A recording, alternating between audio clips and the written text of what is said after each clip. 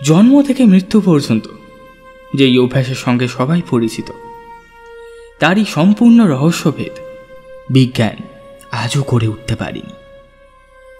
মানব মনের চেতন এবং অবচেতন স্তরের মধ্যে এই ঘুম যেন এক স্বপ্ন পাওয়ার সেতু। একজন কবি যেমন ঘুমের মধ্যে তার স্বপ্নের কাছে পৌঁছে যান তার কবিতাকে ছুঁতে, ঠিক তেমনই একজন সাধক ঈশ্বরকে ছুঁতে যান। কিন্তু সকলেই কি সাধক হন? হ্যাঁ, একই পথে সকলেই কি সমানভাবে ঈশ্বরকে পেতে আগ্রহী? Hello and welcome back to freaky Friday stories. আজ আপনি শুনবেন লেখক সন্দীপ রায়ের কাহিনী ঘুম। লেখক সন্দীপ রায়ের আরও একটি গল্প আমরা ইতিমধ্যেই আমাদের চ্যানেলে করেছি। গল্পটির নাম ছিল গ্রহণ। সেই গল্পটিকেও আপনারা খুব ভালোবেসেছিলেন। আশা করব আমাদের আজকের উপস্থাপনাটাও আপনাদের মনে সমানভাবে দাগ কেটে যাবে। শুনতে থাকুন লেখক সন্দীপ রায়ের কাহিনী ঘুম।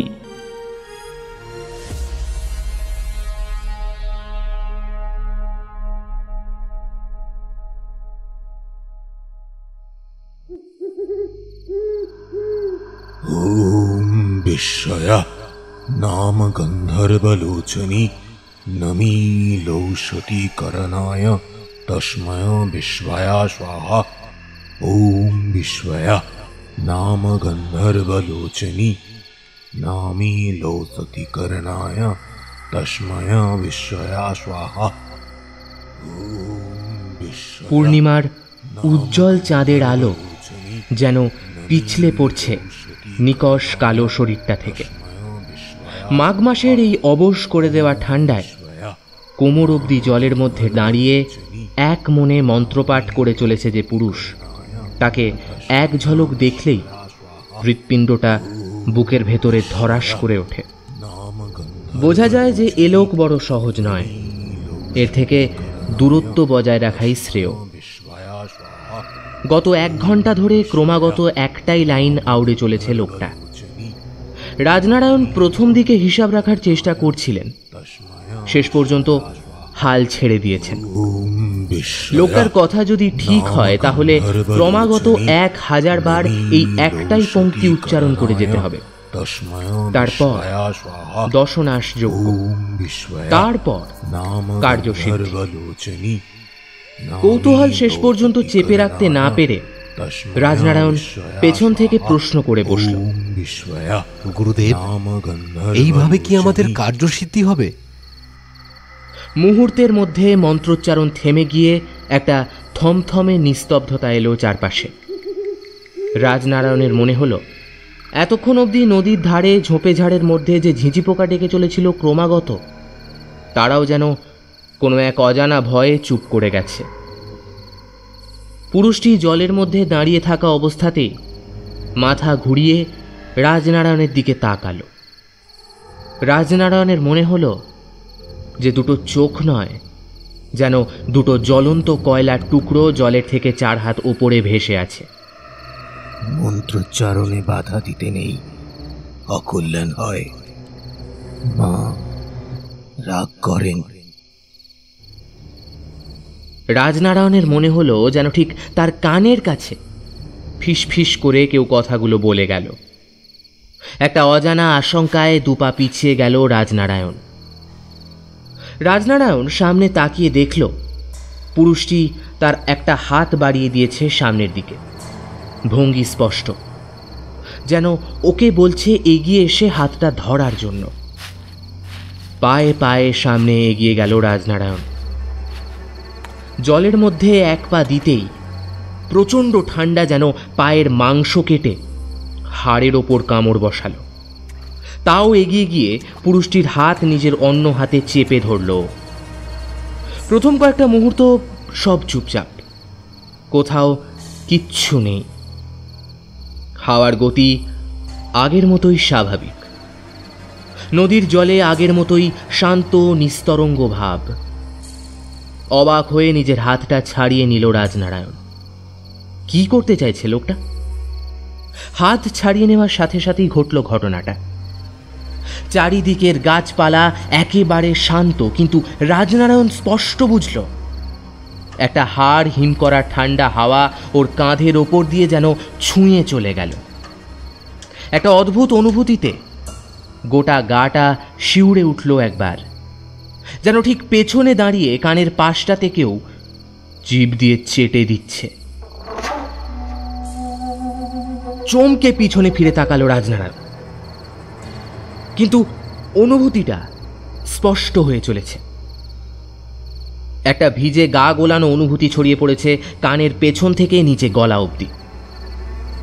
এতক্ষণ ধরে শরীরের ওপরের অংশে যে অস্বস্তিটা হচ্ছিল, সেটা ধীরে ধীরে এবার শরীরের নিচে নামতে শুরু করেছে। রাজনারায়ণের মনে হলো জলের ঠিক নিচে তার পাটাকে যেন অসংখ্য অদৃশ্য হাত চেপে ধরেছে। পিচ্ছিল ক্লেদাক্ত হাতগুলো যেন শ্যাওলার মতো ওর পা বেয়ে ওপরের দিকে উঠছে। একটা তীব্র হতাশা জেগে উঠছে মনের ভেতরে, যেন কেউ মাথার ভেতর ঢুকে বসে ওর বেঁচে থাকার ইচ্ছাটুকুও কেড়ে নিচ্ছে। রাজনারায়ণ চরম আতঙ্কে পাগলের মতো চারপাশে চোখ ঘোরালো। কেউ কোথাও নেই। তাহলে এই অনুভূতিগুলো কিসের? কেন ওর বারবার মনে হচ্ছে যে অজস্র বিদেহী অস্তিত্ব ওকে চারপাশ থেকে ঘিরে ধরেছে? এতক্ষণে সামনে দাঁড়িয়ে থাকা পুরুষটা মুখ খুলল। এরা সবাই আলাদা, এদের খিদে আলাদা, কারোর শরীর চাই তো কারোর আত্মা। এদের আজ্ঞাবাহী করে তোলা এত সহজ নয় রাজনারায়ণ। এর জন্য ধৈর্য চাই। আছে সেই ধৈর্য তোমার? আমাকে আমাকে ক্ষমা করুন গুরুদেব, আমি নির্বোধ, আমাকে ক্ষমা করুন। পুরুষটির পা জড়িয়ে ধরল রাজনারায়ণ, আর সাথে সাথেই যেন সব কিছু হাওয়ায় মিলিয়ে গিয়ে আবার সব স্বাভাবিক হয়ে উঠল। আবার গম্ভীর কণ্ঠে মন্ত্রপাঠ শুরু হলো। রাজনারায়ণ সবেমাত্র নদী থেকে উঠে ঘাটের কাছে দাঁড়িয়েছে। এমন সময় অন্য একটা আওয়াজ জেগে উঠল ঘাট থেকে একটু দূরে, একটা ঝাঁকড়া গাছের তলা থেকে। প্রথমে একটা মৃদু গোঙানির শব্দ, তারপর ফুঁপিয়ে ফুঁপিয়ে কান্না। রাজনারায়ণ চমকে তাকালো সেদিকে। এত তাড়াতাড়ি জেগে উঠল কি করে? ঘুমের ওষুধের প্রভাব এত তাড়াতাড়ি কেটে গেল? ছুটে গাছের তলায় পৌঁছে থমকে দাঁড়ালো। একটা 10 বছরের বাচ্চা মেয়ে, হাত পা বাঁধা, কিন্তু কোনো রকমে মুখের বাঁধন ঢিলে হয়ে পড়েছে। ওর মুখ থেকেই কান্নার আওয়াজ ভেসে আসছে। রাজনারায়ণকে দেখে মেয়েটার কান্নার বেগ আরও বেড়ে উঠল। সাথে সাথে ভেসে এলো ফুপিয়ে ফুপিয়ে বলা কয়েকটা টুকরো টুকরো শব্দ। আমি মায়ের কাছে যাব, আমাকে মায়ের কাছে নিয়ে চলো, মায়ের কাছে যাব। রাজনারায়ণ মেয়েটার মুখ চেপে ধরল দু হাতে। চুপ, একদম চুপ। আর একবার মায়ের কথা বললে এখানেই শেষ করে দেব। বলিষ্ঠ হাতের চাপে ছটফট করে উঠল মেয়েটা। কয়েক ফোঁটা জল রাজনারায়ণের হাতের মুঠো বেয়ে টপ টপ করে মাটিতে ঝরে পড়ল। রাজনারায়ণ! তীব্র একটা আওয়াজে চমকে পেছনে ফিরে তাকালো। সেই পুরুষটি কখন নদী থেকে উঠে ওর পেছনে এসে দাঁড়িয়েছে ও বুঝতেই পারেনি। যে মায়ের কাছে যেতে চায় তাকে বাধা দিতে নেই।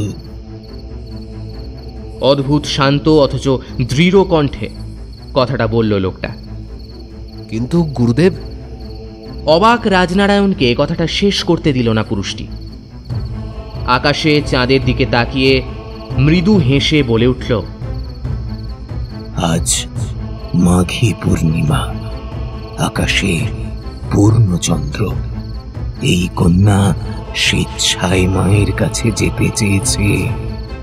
এর থেকে ভালো যোগ আর কিছু হতে পারে না। এর বলিদান তোমার দশনাশ যজ্ঞের ফলকে বহু গুণ বাড়িয়ে দেবে। তোমার সব অভীষ্ট সিদ্ধ হবে। 100 বছরে একবার এমন যোগ আসে রাজনারায়ণ। আর আর বিলম্ব নয়। যথাজ্ঞা গুরুদেব। একটা কুটিল হাসি ফুটে উঠল রাজনারায়ণের মুখে।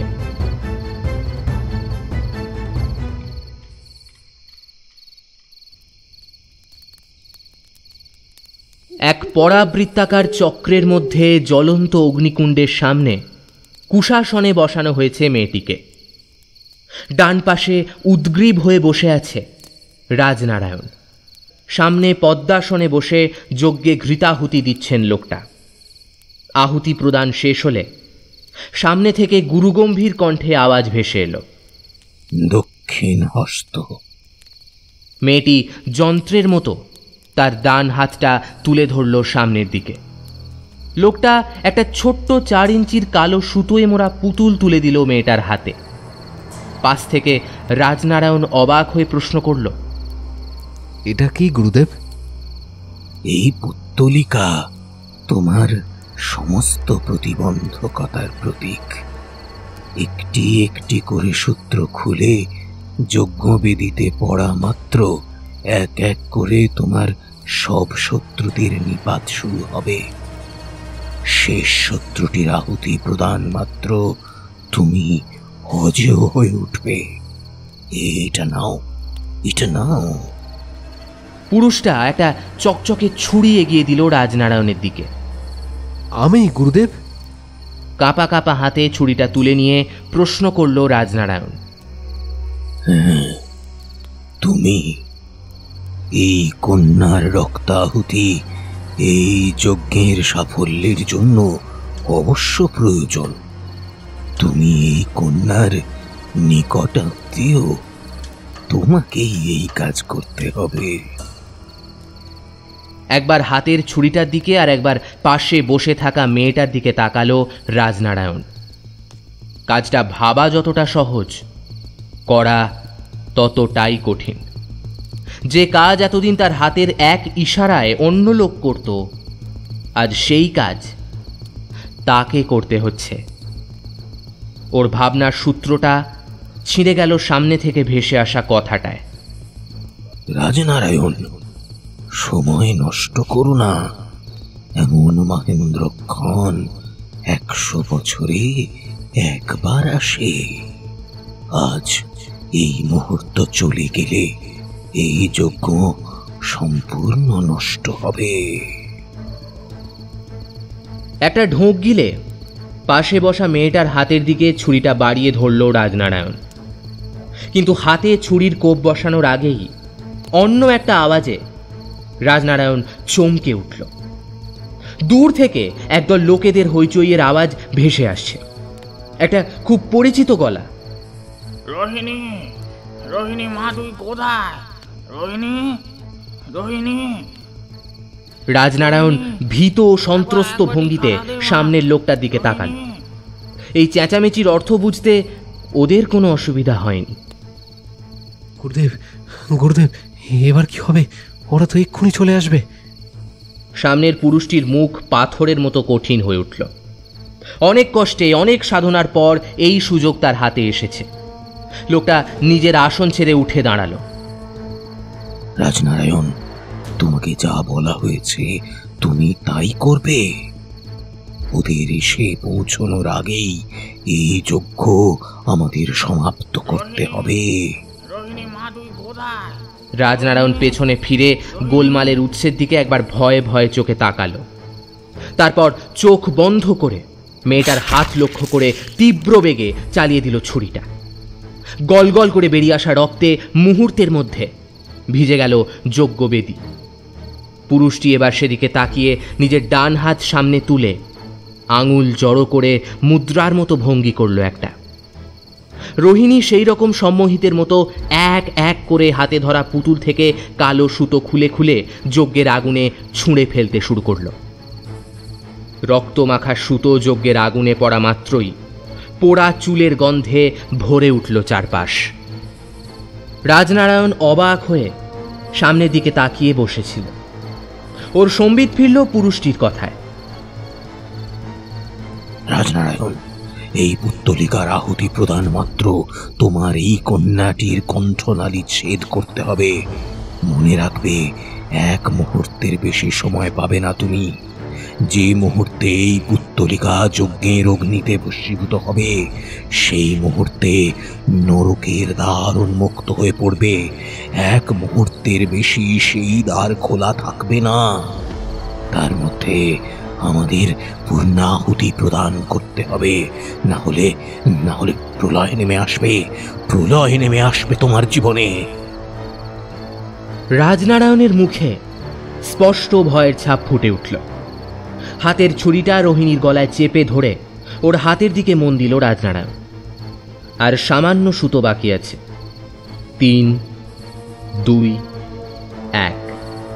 শেষ সুতোটা আগুনে পড়া মাত্রই রাজনারায়ণের সমস্ত মাংসপেশি টান টান হয়ে উঠল। এবার পুতুলের আহুতি দেওয়ার পালা। তারপর মেয়েটির আহুতি। খুট করে একটা আওয়াজ পেছন থেকে ভেসে আসতেই বোধহয় রাজনারায়ণের একাগ্রতায় 1 মুহূর্তের জন্য ছেদ পড়েছিল। তারই মধ্যে ঘটল ঘটনাটা। দড়াম করে একটা বিকট আওয়াজ হলো পেছন থেকে, আর রাজনারায়ণের হাতে ছুরি ছিটকে গিয়ে পড়ল দূরে। রাজনারায়ণ অবাক হয়ে দেখল তার হাত থেকে ফিনকি দিয়ে বেরিয়ে আসছে রক্ত, আর তার ঠিক পেছনে হাতে বন্দুক নিয়ে দাঁড়িয়ে আছে এক দীর্ঘদেহী পুরুষ, সূর্যনারায়ণ, তার নিজের দাদা। শেষ পর্যন্ত তুই তো কল্পনাও করতে পারছি না রে। হ্যাঁ, ছোট ভাই হয়ে এই কাজ করতে পারলি? একটা প্রবল ধিক্কার বেরিয়ে এলো সূর্যনারায়ণের মুখ থেকে। কিন্তু কোনো জবাব দেওয়ার আগেই একটা প্রচণ্ড শব্দ শুনে সবার চোখ একযোগে ঘুরে গেল সামনে বসে থাকা পুরুষটির দিকে, যে এই মুহূর্তে এক দৃষ্টে চেয়ে আছে রোহিণীর দিকে। রোহিণীর হাত থেকে পুতুলটা খসে যজ্ঞের আগুনে গিয়ে পড়েছে, আর সেখান থেকেই ভেসে এসেছে শব্দটা। অমর, এই কি করলি তোরা? পূর্ণাহুতি প্রদানে বাধা দিলি। আর্তনাদ করে উঠল পুরুষটি, কিন্তু সেই আর্তনাদ 1 মুহূর্তের, কারণ পর মুহূর্তেই আগুনের লেলিহান শিখা যজ্ঞবেদী ছেড়ে সোজা ওপরে উঠে গিয়ে সৃষ্টি করল এক অগ্নিবলয়ের। আর মুহূর্তের মধ্যেই সেই অগ্নিবলয় থেকে এক মারাত্মক আকর্ষণ উৎপন্ন হয়ে নিচে পড়ে থাকা সব কিছুকে টেনে নিতে শুরু করলো নিজের দিকে। রাজনারায়ণ উঠে পালানোর চেষ্টা করার আগেই যেন একজোড়া অদৃশ্য হাত ওর পা দুটোকে টেনে ওপরে তুলে দিল। সবাই চরম আতঙ্কিত হয়ে দেখল রাজনারায়ণের শরীরটা শূন্যে ভেসে ক্রমশ এগিয়ে চলেছে সেই অগ্নিবলয়ের দিকে। সে যত ছটফট করছে ততই যেন সে আকর্ষণ আরও বেড়ে চলেছে। দেখতে দেখতে চোখের সামনে রাজনারায়ণের শরীর গিয়ে স্পর্শ করল সেই বলয়, আর সাথে সাথে এক প্রবল বিস্ফোরণের সাথে টুকরো টুকরো হয়ে সেই শরীর ছড়িয়ে পড়ল চারপাশে। যেমন দপ করে জ্বলে উঠেছিল অগ্নিবলয়, তেমনই দপ করে সেটা নিভেও গেল। চারিদিকে নেমে এলো এক অপার্থিব নিস্তব্ধতা। 1 মুহূর্তের জন্য কেউ বুঝে উঠতে পারল না কি হয়েছে, কিন্তু পর মুহূর্তেই সবার হুঁশ ফিরে এলো সামনে থেকে ভেসে আসা চিৎকারে। সেই পুরুষটির শরীর ভয়ানক রকমভাবে বেঁকে গেছে, হাত পা অসম্ভব রকমভাবে মুড়ে যাচ্ছে পেছন দিকে, গায়ের চামড়ার জায়গায় বেরিয়ে আসছে দগদগে ঘা। নরকের অধিজীবরা তাদের কাঙ্ক্ষিত ভোগ না পেয়ে বেছে নিয়েছে তাকে, যে তাদের আহ্বান করে এনেছে। সবাই বিস্ফারিত চোখে দেখল পুরুষটির শরীরের সব অঙ্গ ছিঁড়ে পড়ছে এক এক করে, আঙুল, কান, ঠোঁট, তার মধ্যে এক ভয়ানক অভিশাপ ভেসে এলো লোকটার মুখ থেকে। আমি আবার ফিরব, 100 বছর পরে হলেও ফিরব। ওকে জন্ম নিতে হবে, আবার জন্ম নিতে হবে। সবাই দেখল লোকটা তার ডান হাতের বেঁচে থাকা দুটো আঙুল তুলে ধরছে মাটিতে পড়ে থাকা রোহিণীর দিকে। মুহূর্তের মধ্যে দেখতে দেখতে সেই দুটো আঙুলও ছিঁড়ে বেরিয়ে এলো হাত থেকে। এক ভয়ানক আর্তনাদের সাথে দেহের বাকি অংশটা ধসে পড়ল মাটিতে। সূর্যনারায়ণ ছুটে গিয়ে নিজের মেয়ের মৃত শরীরটাকে জড়িয়ে ধরলেন বুকে। রোহিণী, রোহিণী আমার, রোহিণী চোখ করলো, রোহিণী, রোহিণী মা, রোহিণী মা আমার।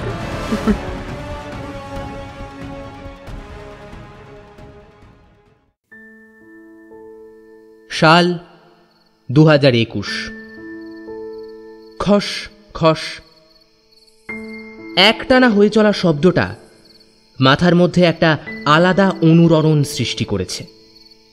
ঠিক যেন কেউ পা ঘষে ঘষে হেঁটে চলেছে কোথাও একটা। একটু আগে অবধি আধো ঘুমের ঘোরে সাথী ঠিক বুঝে উঠতে পারছিল না যে আওয়াজটা কোথা থেকে আসছে। হঠাৎ একটা তীব্র ঝনঝন শব্দের সাথে ঘুমের ঘোরটা কেটে যেতেই সাথী চমকে বিছানার ওপর উঠে বসল। শব্দটা রুহির ঘরের দিক থেকেই এসেছে বলে মনে হলো। সাথী ভালো করে শোনার চেষ্টা করলো একবার, আর কোনো শব্দ আসছে কিনা। ঝনঝন শব্দটা হওয়ার পরই সবকিছু একদম চুপচাপ হয়ে পড়েছিল, কিন্তু সেই নিস্তব্ধতা এক মুহূর্তের, কারণ পরক্ষণেই আবার শুরু হলো সেই পায়ে পায়ে ঘষে হাঁটার আওয়াজটা। বিছানা ছেড়ে উঠে শালটা গায়ে জড়াতে জড়াতে একটা বিরক্তিকর অভিব্যক্তি বেরিয়ে এলো সাথীর মুখ থেকে। এরকম ঢ্যাঁটা অবাধ্য মেয়ে সে আর একটা দেখেছে কিনা সন্দেহ আছে। কত করে বোঝানো হলো যে বাবা বাড়িতে নেই, কয়েকটা দিন ও যেন ওর সাথে রাতে শোয়, কিন্তু না, রাজকুমারী একাই শোবে। এখন এই মাঝ রাতেই হাড় কাঁপানো ঠান্ডায় ওঠো। আলতো হাতে দরজাটা খুলে বাইরের প্যাসেজে পা দিতেই একটা অজানা অস্বস্তিতে ওর বুকের ভেতরটা কেঁপে উঠল একবার। প্যাসেজ পুরো অন্ধকার। অন্ধকারে সাথীর অসুবিধা হয় বলে একটা বাল্ব সারা রাত জ্বলে, আজ সেটাও জ্বলছে না। বাল্বটা খারাপ হয়ে গেল নাকি? প্যাসেজের একদম শেষ মাথার ঘরটা রুহির। হাতের মোবাইলের টর্চটা জ্বালিয়ে একবার প্যাসেজ বরাবর আলোটা ফেলল সাথী। সেই খসখস শব্দটা ক্রমাগত হয়েই চলেছে। মৃদু গলায় একবার আওয়াজ দিল, রুহি। আওয়াজটা খুব একটা জোরে করেনি, কিন্তু এই অন্ধকার নিস্তব্ধ পরিবেশে সেটাই যেন কয়েক গুণ জোরে প্রতিধ্বনিত হয়ে উঠল চারপাশ থেকে। আর সাথে সাথেই সাথী বুঝতে পারল যে খসখস শব্দটা থেমে গেল। দ্রুত পায়ে সামনে এগিয়ে গিয়ে রুহির ঘরের দরজায় হালকা চাপ দিল। একটা মৃদু ক্যাঁচ শব্দ করে খুলে গেল দরজাটা। নীলাভ নাইট বাল্বের আলোয় ঘরের ভেতরটা কেমন আবছা অস্পষ্ট হয়ে আছে। ঘরের ভেতর এক পা ঢুকে মাথা ঘুরিয়ে বিছানাটা দেখার চেষ্টা করল। বিছানা খালি। এত রাতে কোথায় গেল মেয়েটা?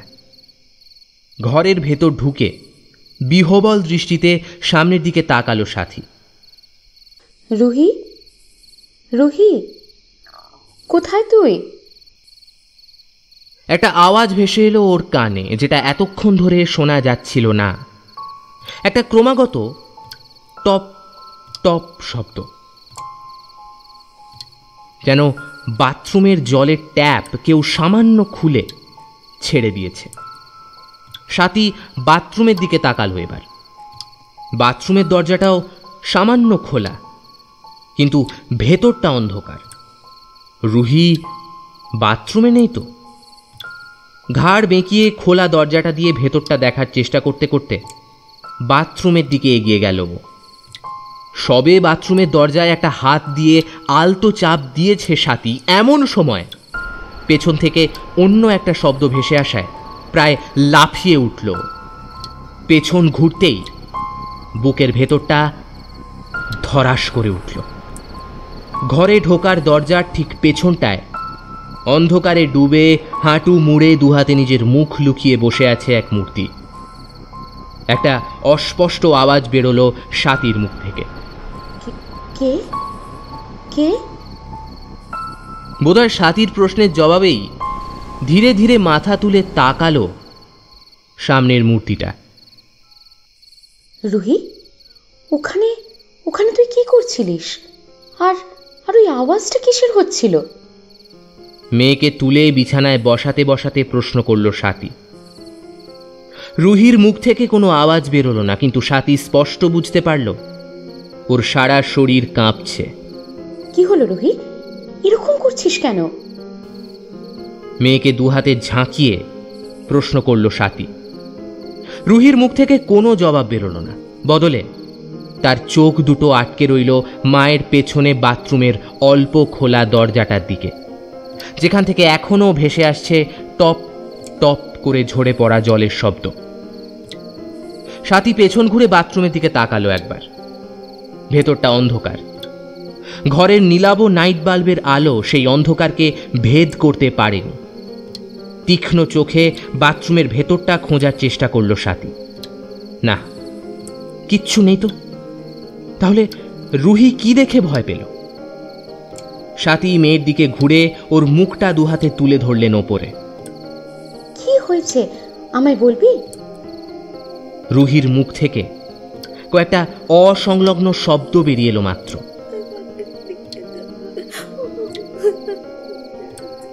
স্বাতী রুহিকে আবার একবার নাড়িয়ে দিয়ে প্রশ্ন করলেন, কি হলো, কি বলছিস, ঠিক করে বলবি? এবার রুহির মুখ থেকে আওয়াজ বেরোলো, মা, ও এসেছিল মা, ও ওখানে লুকিয়ে আছে মা, আমাকে ছেড়ে যেও না মা, ওখানেই আছে। স্বাতী মেয়ের থরথর করে কাঁপতে থাকা ছোট্ট শরীরটাকে দু হাতে জড়িয়ে ধরল। কিচ্ছু হয়নি, আমি তো আছি, কেউ আসবে না তোর কাছে। রুহি অদ্ভুত এক দৃষ্টিতে মায়ের দিকে তাকালো, যেন মায়ের কথাগুলো ও বিশ্বাস করে উঠতে পারছে না। স্বাতী বিছানা ছেড়ে উঠে দাঁড়ালো। চল তো দেখি বাথরুমে কে আছে, কে এসেছিল আজ, দেখেই ছাড়বো, চল। রুহির ছোট্ট মুখটা চরম আতঙ্কে কেঁপে উঠল একবার। মায়ের হাত ছাড়িয়ে বিছানার আরও পেছনে সিঁটিয়ে যেতে যেতে রুহি প্রায় কেঁদে ফেলল। না না, আমি যাবো না, ও আমায় আবার মেরে ফেলবে মা, আমায় মেরে ফেলবে, আমি যাবো না, আমি যাবো না মা।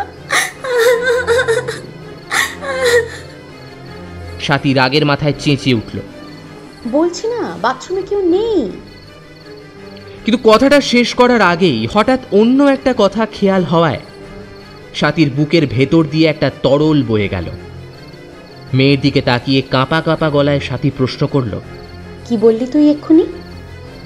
রুহির কান্নায় ভেঙে পড়া গলা থেকে কথাগুলো আবার বেরিয়ে এলো, আমি যাবো না, আমায় আবার মেরে ফেলবে, আমি যাবো না, যাবো না। রুহির হাত ধরে প্রায় টানতে টানতে ওকে বাথরুমের দিকে টেনে নিয়ে চলল স্বাতী। এক আধবার এই জিনিস সহ্য করা যায়, বারবার নয়। বাথরুমের ভেতর ঢুকে আলোটা জ্বালতেই একটা অস্ফুট আওয়াজ করে মুখে হাত চাপা দিয়ে দুপা পিছিয়ে গেল। বাথরুমের মেঝে ভর্তি ছড়িয়ে রয়েছে কুচি কুচি করে কাটা চুল। এত চুল কোথা থেকে এলো? রুহির দিকে ফিরে হতভম্ব হয়ে প্রশ্ন করল স্বাতী। রুহি কোনো উত্তর দিচ্ছে না দেখে এবার ও কঠিন গলায় বলে উঠল, পিছন ঘোর বলছি। রুহি পেছনে ঘুরল না, শুধু মাথাটা ঘুরিয়ে দিল একদিকে। স্বাতীর চোখ বড় বড় হয়ে উঠল। রুহির মাথার চুল খাবলা করে কাটা। বেডরুমের নাইট ল্যাম্পের আলোয় যা বোঝা যাচ্ছিল না তা এখন স্পষ্ট বোঝা যাচ্ছে। কে করেছে এটা? রুহির একটা হাত নাড়িয়ে দিয়ে প্রশ্ন করল স্বাতী। জবাবে রুহি শুধুমাত্র নিজের ডান হাতের একটা আঙুল তুলে ধরল বাথরুমের অন্যদিকে। স্বাতীর মাথাটা নিজের থেকেই ঘুরে গেল সেদিকে, আর সাথে সাথে বাথরুম থেকে ভেসে আসা টপ টপ শব্দটার অর্থ স্পষ্ট হয়ে উঠল। বাথরুমের অন্যদিকে সামান্য খোলা জলের ট্যাপটার নিচে শোয়ানো একটা প্রমাণ সাইজের পুতুল, যার ওপর থেকে শুরু করে নিচ অবধি টানা চিড়ে দেওয়া। ভেতরে তুলো বেরিয়ে এসেছে সেই চেরা জায়গা থেকে। পুতুলটার মাথার মধ্যে থেকে বেরিয়ে এসেছে একটা কাঁচির বাঁট, আর পুতুলটার হাতের মধ্যে বেঁধে রাখা আছে একগোছা চুল।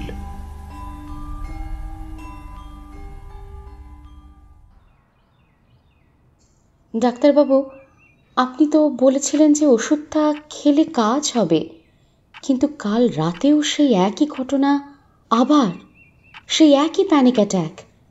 ডক্টর চট্টরাজের কেবিনে বসে কথাগুলো বলছিল স্বাতী। রুহিকে নিয়ে যাওয়া হয়েছে কয়েকটা বেসিক টেস্ট করানোর জন্য।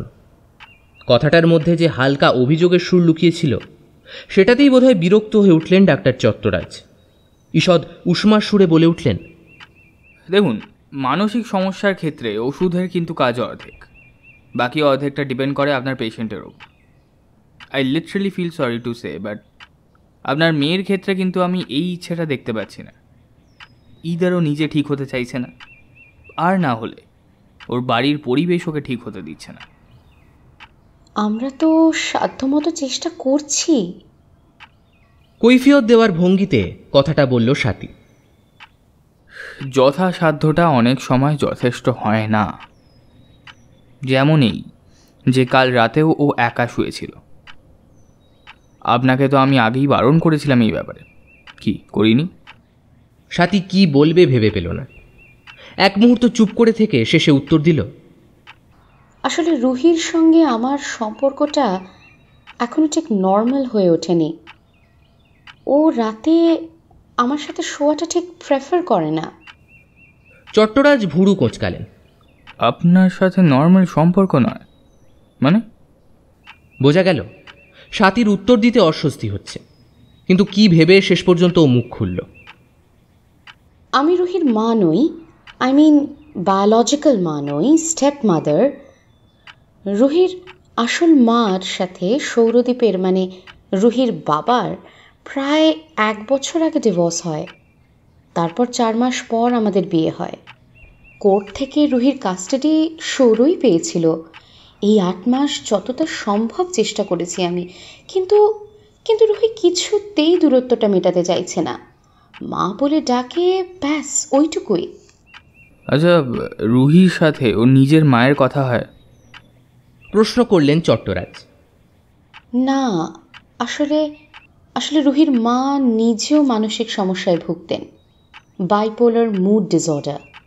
কখনো কখনো খুব ভায়োলেন্ট হয়ে উঠতেন, থেকে থেকে বলে উঠতেন কোনো এক কাপালিক নাকি রুহিকে এসে নিয়ে যাবে। একবার কাপালিক ভেবে তো সৌরকেই অ্যাটাক করে বসেছিলেন। এরপরেই সৌর ডিভোর্সের সিদ্ধান্ত নেয়। কোর্টও এই একই কারণে রুহির কাস্টাডি ওর মাকে দেয়নি, ওনার মানসিক অবস্থার কথা ভেবে। এসব কথা সৌরর মুখেই শোনা। চট্টরাজ একটা দীর্ঘশ্বাস ফেললেন। হতেই পারে। মানসিক সমস্যাও অনেক সময় হেরিডিটারি হয়। বাই দ্য ওয়ে, আপনার হাজব্যান্ড ফিরছেন কবে? কাল কথা হয়েছিল, বলল আরও 3-4 দিন লাগবে।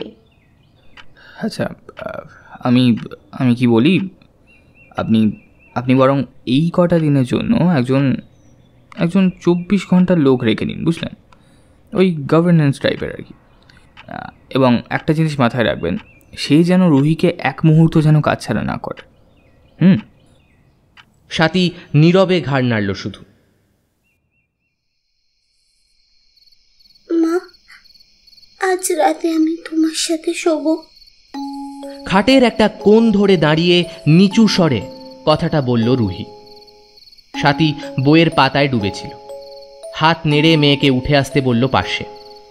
রুহি বিছানায় উঠে মায়ের দিকে তাকিয়ে প্রশ্ন করল, তুমি হয়তো ভাবছো আমি এমনি ভয় পাই, তাই না? স্বাতী বইয়ের থেকে মুখ তুলে রুহির দিকে তাকালো শুধু একবার। কথাটার কোনো জবাব দিল না। রুহি নিজের মনেই বলে চলল, জানো মা, ও রোজ আমার স্বপ্নে আসে। ঘুমোতে দেয় না। আমার আমার কানের কাছে ফিস ফিস করে কথা বলে। আমার আমার খুব ভয় করে মা, খুব ভয় করে। স্বাতী বইটা মুড়ে রেখে রুহির দিকে পাশ ফিরে শুলো। তারপর মৃদু কণ্ঠে প্রশ্ন করল, কে আসে তোর স্বপ্নে আর এসে কি বলে? রুহি মাকে জড়িয়ে ধরল। একটা লোক মা, খুব কালো, খুব কালো একটা লোক।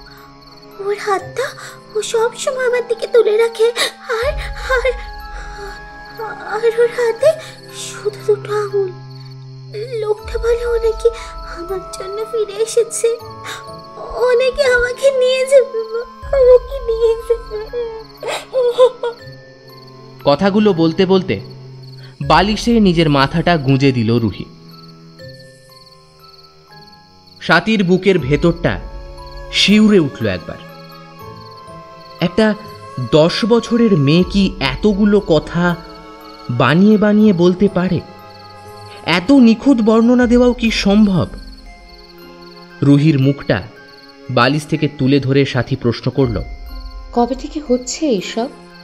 লোকটা প্রথম কবে এসেছিল তোর স্বপ্নে? জন্মদিনের দিনে রাতে।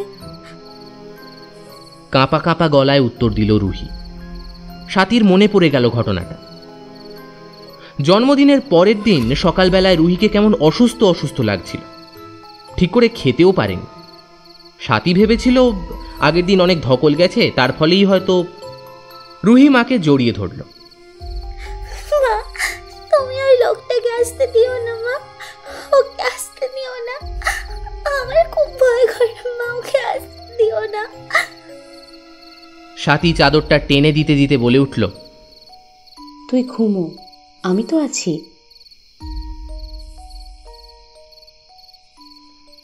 রাত তখন কটা খেয়াল নেই।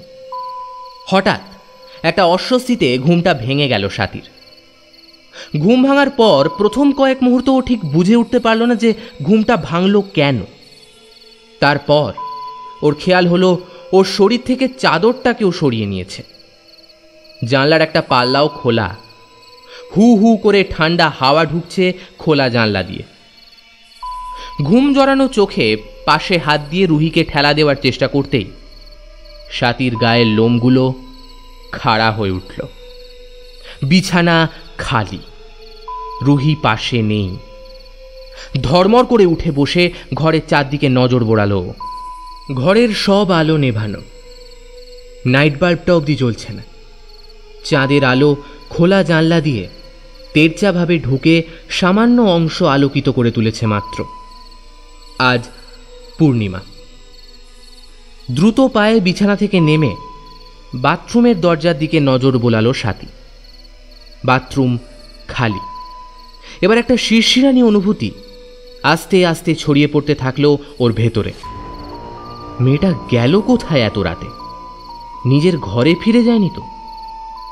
দ্রুত পায়ে দরজা খুলে বাইরের প্যাসেজে বেরোতেই স্পষ্ট আওয়াজটা কানে এলো ওর। কেউ যেন গুনগুন করে কিছু একটা বলছে, অনেকটা অনেকটা মন্ত্রের মতো। আর আওয়াজটা ভেসে আসছে রুহির ঘর থেকে। দ্রুত পায়ে প্যাসেজের শেষ মাথায় পৌঁছে রুহির ঘরে ধাক্কা মারার আগেই হঠাৎ একটা কথা মাথায় এলো। মেয়েটা ইচ্ছে করে এসব করছে না তো? ওকে ভয় দেখানোর জন্য?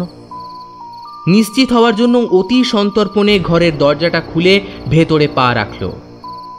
কালকের মতোই ঘর খালি, তবে বাথরুম খালি নয়। আওয়াজটা সেখান থেকেই আসছে। পা টিপে টিপে বাথরুমের কাছে গিয়ে আধ খোলা দরজা দিয়ে ভেতরে উঁকি মারল সাথী। আর সাথে সাথে প্রচণ্ড ভয়ে ওর বুকের ভেতরটা অবধি জমে বরফের মতো শক্ত হয়ে গেল। বাথরুমের মেঝেতে তার দিকে পেছন ঘুরে হাঁটু মুড়ে বসে আছে রুহি। তার মুখ থেকে বেরিয়ে আসছে এক দুর্বোধ্য সংস্কৃত মন্ত্র।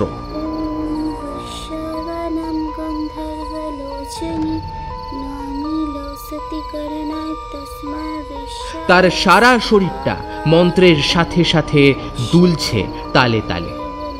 মন্ত্রের কথাগুলো কানে যেতেই সারা শরীর অবশ হয়ে গেল স্বাতীর।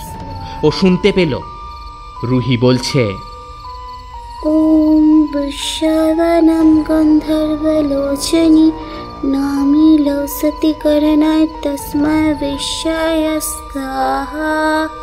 পুরোহিত বংশে জন্ম হওয়ায় এই মন্ত্র স্বাতীর অতি পরিচিত। রুদ্রায়মালা তন্ত্রের অন্তর্গত অতি শক্তিশালী এই মন্ত্র 1000 বার জপ করলে শত্রু বিনাশ অবশ্যম্ভাবী। একটা 10 বছরের মেয়ে এই মন্ত্র শিখল কোত্থেকে? চরম আতঙ্কে দুপা পিছিয়ে যেতেই খস করে একটা শব্দ তৈরি হলো। মুহূর্তের মধ্যে মন্ত্রপাঠ থামিয়ে স্থির হয়ে গেল রুহির শরীরটা। তারপর ধীরে ধীরে তার মাথাটা ঘুরে গেল স্বাতীর দিকে। স্বাতী দেখল রুহির হাতে ধরা রয়েছে কালকের সেই পুতুলটা। তফাৎ শুধু একটাই, এই পুতুলটার কাটা গলা থেকে টপ টপ করে ঝরে পড়ছে ঘন টাটকা লাল তরল। স্বাতী বুঝতে পারল ওর চেতনা ধীরে ধীরে লুপ্ত হয়ে আসছে। চোখের দৃষ্টি ঘোলাটে হয়ে উঠছে। কথা বলার ক্ষমতা হারিয়ে যাচ্ছে ধীরে ধীরে। অন্ধকার নেমে আসার এক মুহূর্ত আগে ও দেখতে পেল রুহি এগিয়ে আসছে ওর দিকে হামাগুড়ি দিয়ে।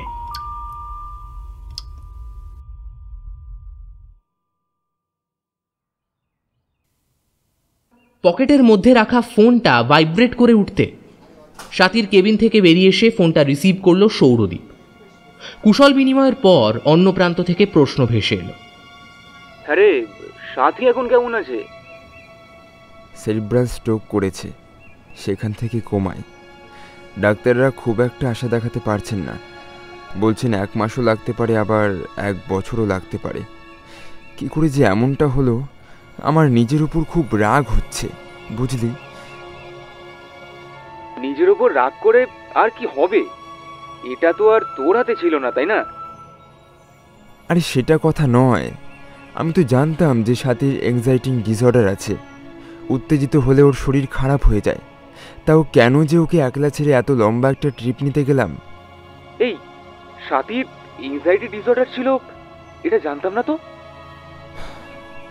আরে আমি তো জানতে পারলাম কয়েকদিন আগে।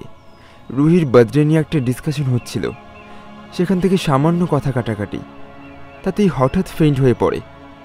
ডাক্তার এসে বললেন নার্ভাস ব্রেকডাউন। রুহি তো ভীষণই ভয় পেয়ে গেছিল। সত্যি তোর কপালটাই এরকম। আগে শ্রীময়ের সাথে এরকম হলো, এখন এখন সাথীর সাথে। আচ্ছা আচ্ছা, শ্রীময়ের খবরটা পেয়েছিস তো? কি অবস্থা ভাবতো। সুইসাইড করলো তো করলো, তাও কিনা নিজের মেয়ের জন্মদিনের দিন। রুহিকে বলিসনি নিশ্চয়ই? আরে পাগল নাকি? আমার মেয়েটা এখনো মা বলতে শ্রীময়ীকেই বুঝে। ওকে বললে ওর কি অবস্থা হবে ভাবতে পারছিস? কেটে গেল ফোনটা। সৌরদীপ উদাস চোখে কেবিনের দরজার দিকে তাকালো একবার, তারপর পা বাড়ালো বাড়ির দিকে।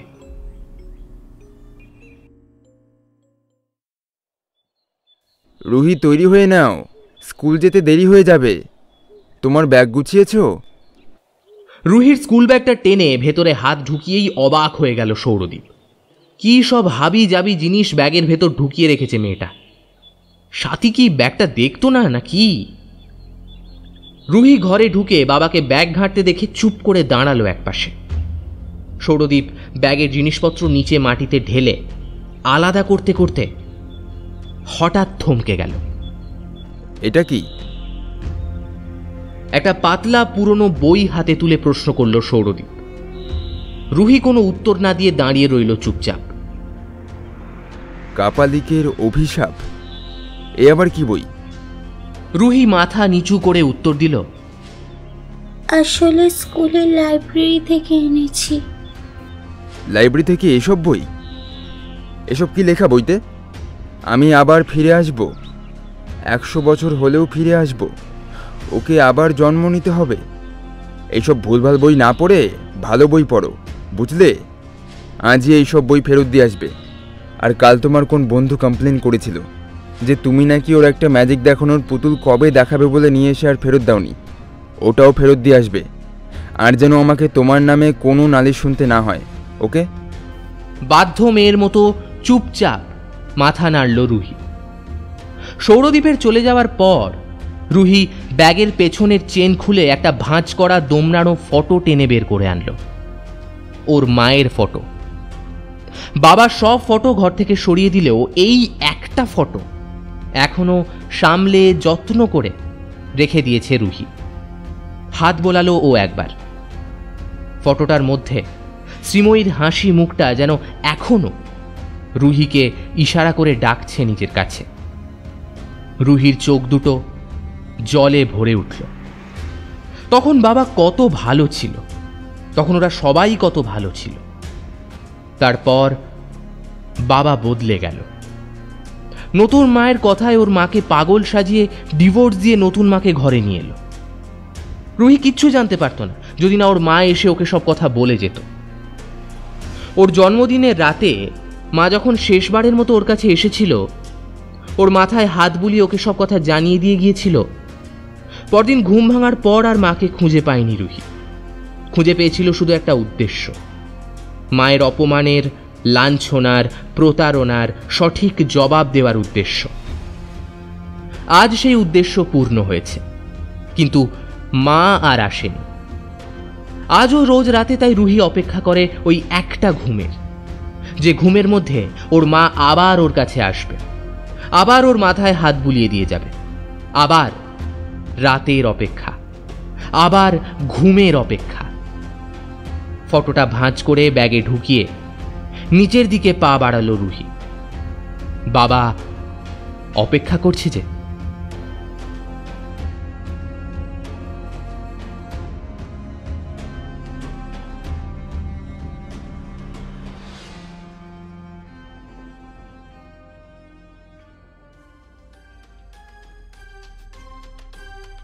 শুনছিলেন লেখক সন্দীপ রায়ের কাহিনী ঘুম।